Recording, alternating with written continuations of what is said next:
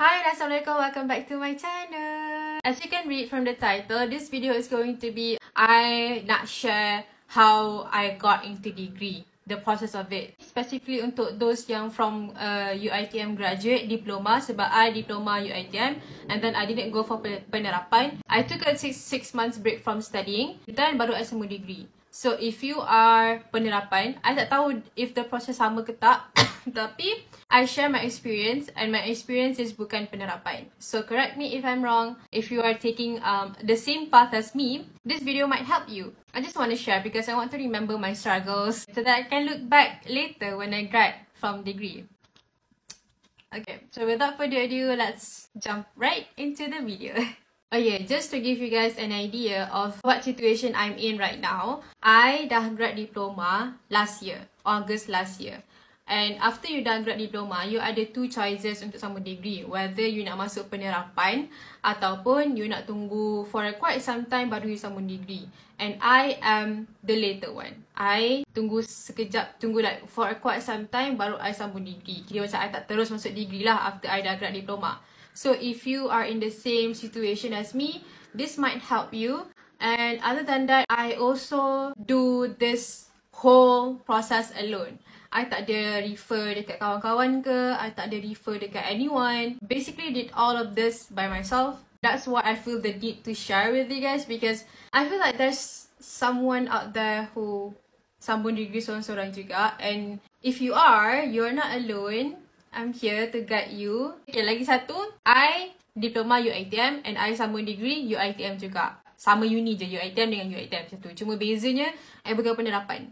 Okay, my journey starts as soon as I habis diploma. I grad diploma August 2021 and I start researching about degree on September. So September, November, October, is it really? Aku tak tahu. Okay, September, October, November, December, January, February. So this is a 6 months journey of me continuing my degree. The process of it, okay? I, masa diploma years, I tak ambil muat. Okay, I ambil muat after I dah grad diploma. And in order for you to sambung degree dekat IPTA, Universiti Awam, you kena ada muat. Okay, so tapi dekat situ I tak ada muat sebab I tak ambil lagi muat lah. So I decided I nak sambung, I nak ambil muat on demand. Okay, muat on demand ni dia advance sikit lah sebab nama pun muat on demand. So you kena bayar extra 250 if I'm not mistaken. Dia macam cepat lah sebab kalau you ambil muat yang macam muat biasa punya, it's a long process. The examination lama and nak dapat result pun lama. But kalau you ambil muat on demand, which apa yang I ambil, dia test semua listening, speaking, reading, writing, semua dalam 1 hari. And then you akan dapat result dalam 2 minggu ataupun 3 minggu after the test. So that's why I rasa benda tu lagi convenient for me lah. Convenient in my situation. And kalau you nak register for muat on demand, you kena pergi MPM lah. Pergi laman web MPM, Majlis Peperiksaan Malaysia. I rasa kalau you nak apply untuk muat yang biasa pun, you kena pergi dekat laman web yang sama juga. Kat situ ada section untuk muat on demand. So you pergi buat research dekat sana lah. Ada. Kalau you tak sure, kalau you confused dekat website tu, you can just call. Sebab through my process degree kan, I rasa macam segala hotline UiTM, muat, diorang macam dah member I dah. Sebab hari-hari tak ada, hari-hari I call. Tapi kalau I tak sure je, I call. I tak sure je, I call lah. Macam tu lah. Okay, so September ada 2 information yang I dapat, which is UiTM buka kemasukan degree bila, muat start bila, segala tarikh muat lah. So bila September tu I dah well informed with everything that I want to do. And then on October, I basically have nothing to do. Sebab kalau nak tunggu kemasukan UiTM pun lagi 3 bulan. Nak tunggu muat pun sebab muat available date masa tu on December. So sepanjang 2-3 bulan tu I tunggu, I kerja lah. I kerja for like 5 bulan. I kerja daripada Oktober sampai February. And then on November, I register for muat. Lepas I dah register tu, I study untuk muat dah. So masa I tengah register untuk muat on demand tu, I pun apply untuk degree juga. Sebab kemasukan UiTM dah buka dah masa tu. So I apply lah untuk degree under UiTM. Kalau nak apply untuk degree, dia ada 2 platform for you to do it. Whether you nak apply under UPU, yang you guys selalu buat after SPM tu, ataupun you nak apply untuk under UiTM. Under UiTM pun UiTM ada buka juga kalau nak masuk degree under UiTM, and UPU pun ada juga. Then on December I start for muat, and then on December juga I dapat result muat. My MUAT result is 4.5. So my minimum MUAT requirement untuk I punya course degree TESOL is 4, band 4. On January, I dipanggil untuk buat test ujian MATC sebab I punya degree ni course education. I jawablah test MATC tu. Ujian MATC ni is basically dia nak tahulah whether you are sesuai ke tak nak jadi cikgu. Dia akan tanya soalan-soalan yang macam common sense lah. On January juga, I prepare segala dokumen yang diperlukan untuk interview tu. Interview I, dia bukan face to face, but I have to make an interview video. Masa tu belum dapat lagi result tau. Belum dapat lagi result I sambung degree ke tak, dia terima ke tak. Sebab January ni is just a month for me to prepare segala untuk interview macam tu. And then on February, I menunggulah sebulan untuk I dapat tahu I dapat ke tak course tu. On February juga, I quit my job macam sebab kemasukan March. So masa February tu I rasa macam okay lah, I nak ambil a month off untuk I nak kerja, I tak nak buat apa-apa, nak menganggur lah untuk sebulan. And then result keluar March. Sekarang ni dah April kan. And then Alhamdulillah I dapat. Alhamdulillah, aku nak nangis sekarang ni. I dah nangis. Sorry. Okay, sedut balik air mata. Okay, Alhamdulillah I dapat. Sekarang ni I dah, minggu pertama I dah habis. Tak banyak belajar pun sebab just nak kenal-kenal dengan kawan-kawan baru je. And that's my degree journey. Okay, let me recap. September, I find information dekat website UiTM. October, I find information about MUAT. I prepare for MUAT, I beli buku apa semua tu. And then November, I register MUAT on demand. November juga, I apply untuk degree. And then December, I start for MUAT. I dapat result MUAT. And January, I ambil ujian MATC. Then I prepare my interview video. And then February, I took a month break. And then March, I dapat result. Alhamdulillah, I dapat. Dah masuk degree. I nak nangis. Tapi kena sabar. Now that I'm done with the technical part of process of me sambung degree, now I want to share the mental part of it. Okay, the reason why I tak ambil penerapan, like I mentioned earlier, penerapan is where you apply for degree while you are still in diploma. While you are still studying, you dah sibuk-sibuk apply untuk degree. Which is nothing wrong with that. If you are fine with that, there's nothing wrong with it. You can go with it. Tapi I prefer, I focus, I give 100% dekat diploma, baru I fikir pasal degree.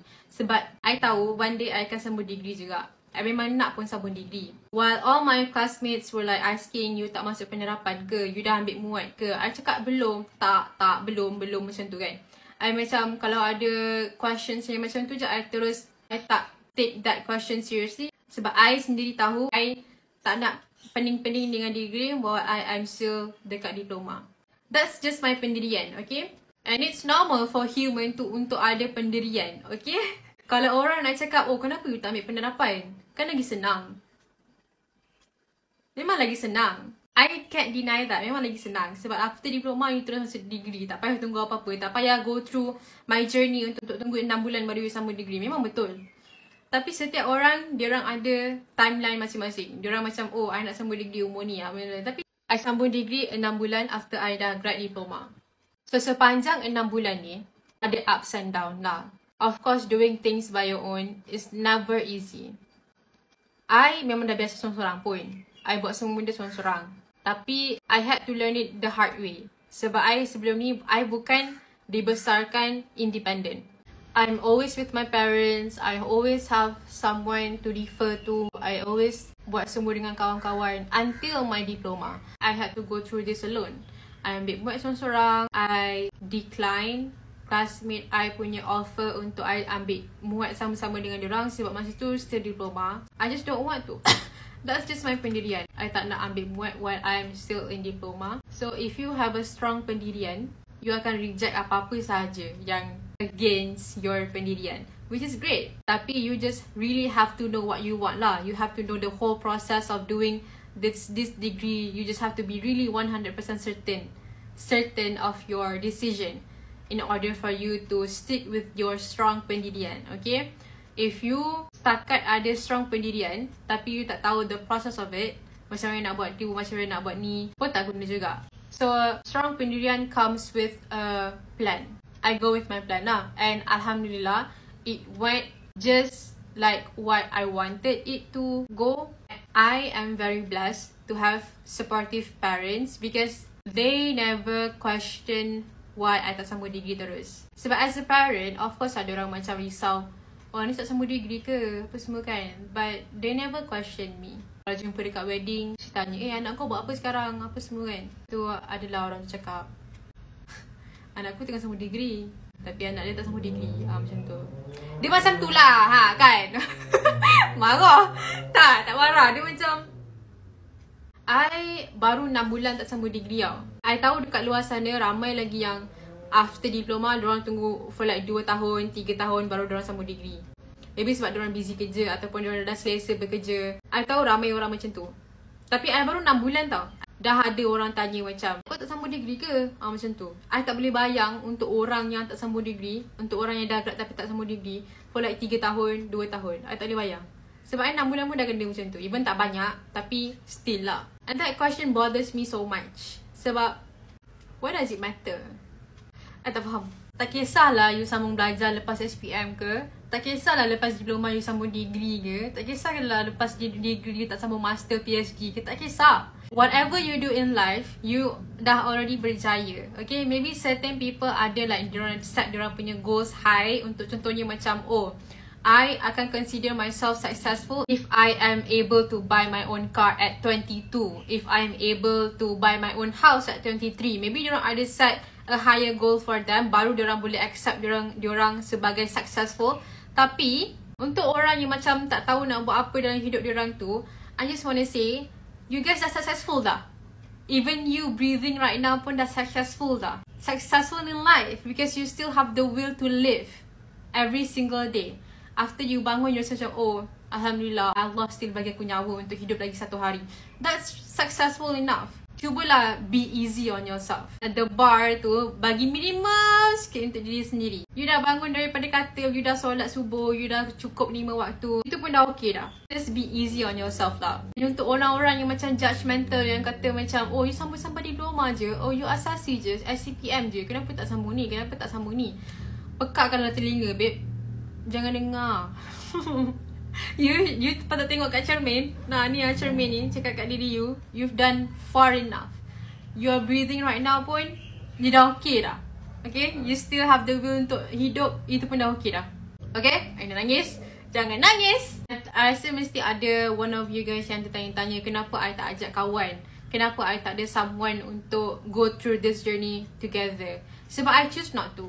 Sebab I yang degil, I yang insist untuk buat semua ni seorang-seorang. Sebab sepanjang I hidup, I selalu minta tolong orang. I selalu depend on people.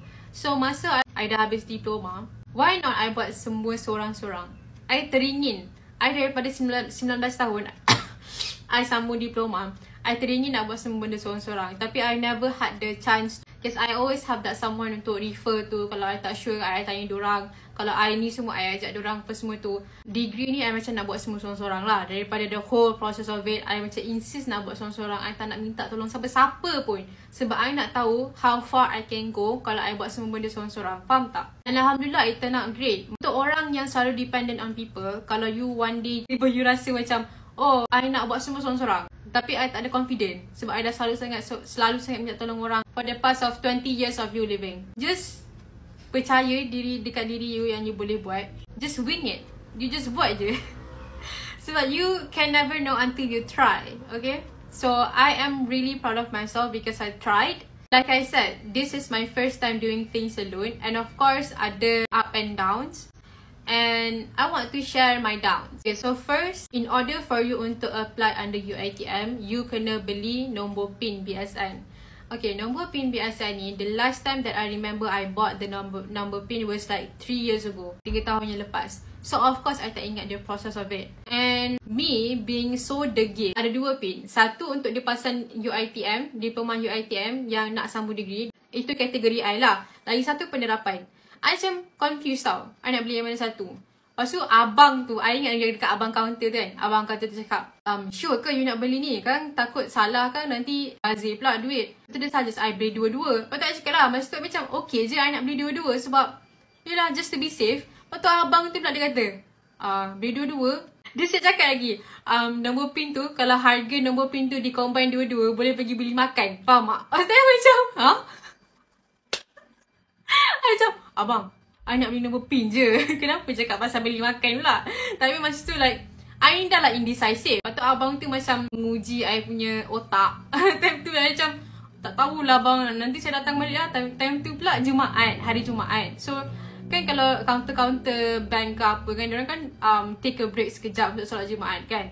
So masa tu pula I datang pukul 11 something, diorang dah dekat break dah. Macam okay lah, nanti lah lepas dah habis break, dah habis solat Jumaat baru saya datang balik. Okay lah, after dah habis solat Jumaat itu, after dah habis break tu, I datang balik and I ended up beli nombor yang salah. I tak beli dua-dua nombor, lepas tu I beli nombor yang salah. And then I balik lah dengan kecewa. And then I cerita dekat my mom. And then my mom pun cakap lah, kenapa tak tunggu ni? Kenapa tak beli sama-sama? Tapi dalam cerita tu I macam, I nangis lah. I tengok tingkap betul nangis. I'm just being too hard on myself. But it's okay, you learn from your mistake, okay? Kalau lighting dia macam lain sikit, sorry sebab I dah membebe for like 2 hours right now. So lighting pun dah hilang. So itu my first down lah in this whole process. I salah beli nombor pin. Tapi tak apa, kita belajar daripada kesilapan. Itu yang I crave for tau. Itu yang I macam, sebab sebelum ni I dilarang untuk buat salah. Sebab bukanlah dilarang, tapi I di-avoid untuk buat salah. Sebab I selalu refer dekat orang yang tahu semua benda. Faham tak? So bila orang tu tahu semua benda, I dah diselamatkan daripada buat salah lah. Lepas tu sekarang ni macam, is it weird that I said that I want to learn from my mistakes? So in order for me to learn from my mistake, I purposely do mistakes. Faham tak? Does it make sense? Dia macam tak best tau bila dalam hidup ni you tahu semua benda. Tak best. Sebab you rasa macam you tak experience living. Kalau perfect sangat pun tak best juga. Faham tak? Sebab you tak ada tambah, I nak cakap kefanan. Kefanan. Tambah keseronokan. Ya Allah! Kepala aku. Kan segala pengalaman, segala kesilapan yang kita belajar dalam hidup ni kan, dia menambah keseronokan dalam hidup. Ya Allah. Risau. So sebab tu lah, benda tu lah I macam crave dalam hidup. Okay, sebab I dalam hidup I selalu di-avoid kan untuk buat salah. Sebab I selalu ada orang macam pesan kat I, Anis nanti buat ini, nanti jangan buat itu nanti buat ini, jangan lupa buat ini So I dah well informed of what I'm supposed to do. Faham tak? So I pun buatlah benda seorang-seorang. Bila I buat benda seorang-seorang, tak ada siapa yang nak nasihatkan I, Anis jangan beli nombor pin ni, beli yang tu. Dan I tahu sebab I ada pengalaman. I tak ada orang nak bagi tahu I macam tu. So I ended up buat silap, which is predictable. But what I'm trying to say is, making mistakes in life just add spice into your life. Okay? I terfikir juga, macam mana I boleh kekalkan semangat yang sama untuk 6 bulan. Lepas tu, yelah, I tanya, I jawab sendiri. Lepas tu, jawapan dia ialah, kalau you dah target benda tu dah lama, mesti you akan buat sampai you dapat. Sebab I nak course ni since I was 16. Daripada I form 4, I nak course ni, okay? Tapi masa diploma, I tak dapat lah terasa I dapat course yang lain, which is fine. Tapi I've always said to myself in my diploma, I selalu cakap, oh after I ambil diploma ni, I mesti ambil degree terasa. I nak tebus balik apa yang I tak dapat dalam diploma. Faham tak? Sebab diploma I ambil course yang lebih kurang sama. Diploma I ambil English Language as Professional Communication. Satu pesanan I untuk semua orang, please be nice to everyone. Talk nicely, treat people the way you like to be treated. Sebab you never know orang tu tengah lalui apa tau. Sebab untuk I tak syak nak nangis. Orang tak tahu tau. Orang tak tahu yang macam I tengah lalui apa. And then people tend to like cakap very rudely to me. It's like little things lah. Little things that you can say nicely, but you choose to say rudely to people. Itulah bayangkan, kalau kau marah orang yang tengah depressed kan. Kalau kau marah orang yang tengah macam, contohnya pagi tadi, baru dia nangis. Dia rasa macam dia nak kan. Lepas tu, petang tu kau marah dia. Padahal kau tak tahu dia rasa macam nak. Janganlah jangan. Semua benda boleh cakap elok-elok. Jangan kasar-kasar dengan orang, because you never know. Even though orang nampak happy, benda tu just mask je. Bukan face mask. Face mask yang COVID tu bukan. Sepak aku jadi. Mask. Mask lah untuk menunjukkan dia orang happy, okay? Untuk kawan-kawan di luar sana yang ada kawan-kawan lain, tolonglah check on them. Tanya diorang, kau okay ke? Kau tengah buat apa sekarang? Macam tu. Just tanya. Sebab orang yang suka buat semua benda seorang-seorang ni, kadang-kadang diorang dah selesa with themselves. Selasa, Rabu, Khamis, Jumaat, Sabtu. Sorry. I tak boleh fokus tu. Sometimes untuk orang yang dah selalu buat semua benda seorang-seorang, diorang jenis yang macam tak kisah kalau orang macam tanya, oh kau okay ke? Nak keluar tak? Kau tengah buat apa sekarang? Diorang tak kisah apa orang tanya ke tak, sebab diorang dah biasa buat semua benda seorang-seorang. So diorang rasa macam ada ke tak ada ke okay je macam tu. Tapi tipulah pukul 2-3 pagi kau tak terfikir macam, oh tak ada siapa-siapa tanya aku ke, aku tengah buat apa sekarang kan, macam tu. Rajin-rajin nak tanya orang tu tengah buat apa. Korang tahu tak video dekat TikTok, dekat Twitter yang ada lecturer marah student diorang sebab diorang pakai handphone instead of laptop tu kan. Budak tu anak yatim tau. I sedih untuk orang tu. Sebab kenapa tak boleh cakap dia elok? I rasa kan, my biggest pet peeve, dulu it used to be orang yang makan tapi tak reti nak tutup mulut, yang makan berbunyi tu kan. Sekarang ni, as I grow older, my biggest pet peeve is orang yang tak reti nak cakap elok-elok. Faham tak? Benda boleh cakap elok, dia cakap jerit-jerit macam tu. Tak boleh tu. I kalau orang macam tu kan, I akan pandang dia kan.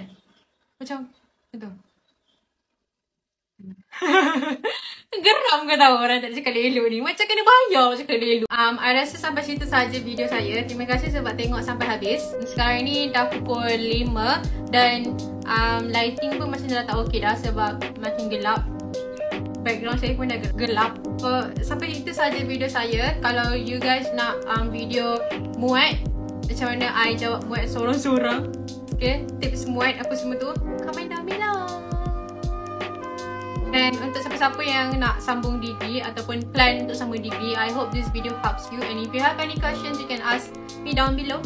Nak tanya pasal muat ke, nak tanya pasal degree ke, nak tanya pasal UiTM ke, boleh je. My comment section selalu buka. I tak turn off comment pun. I suka engage with you guys. And thank you for watching. Bye! Oh, I lupa nak wish selamat berpuasa. I record this on 1st Ramadan. So, selamat berpuasa. Bye!